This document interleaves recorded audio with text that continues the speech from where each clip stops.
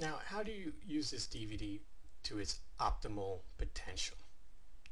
Well, if you look to the left, you're going to see a whole load of chapters.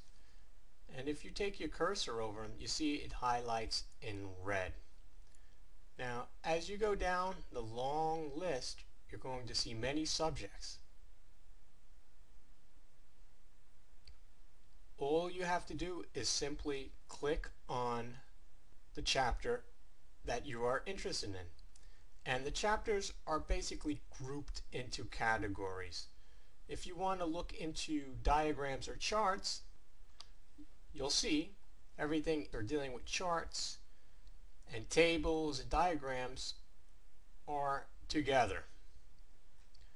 If you're looking to insert shapes, you'll see they are grouped together.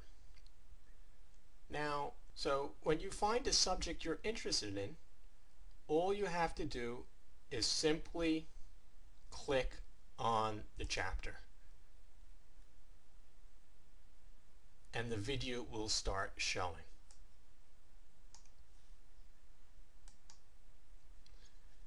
And for whatever reason, if you play a chapter and you still have questions, you're not alone.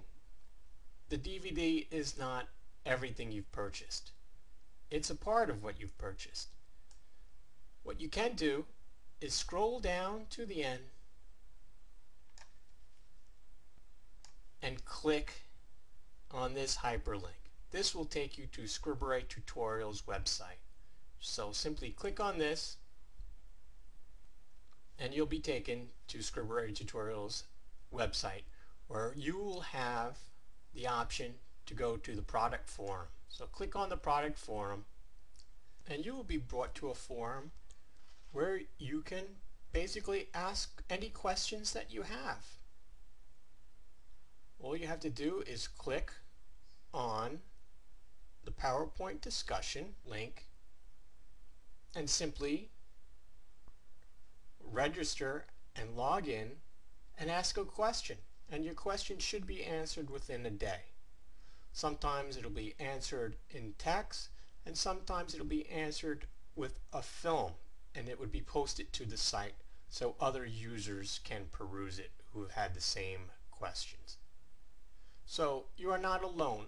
If you do not see something you're interested in on this DVD, simply come to Scribble Tutorials website and post a question, and we'll do the best we can to solve your problem or inform you the best way we can. So this is the best way to optimally use this DVD.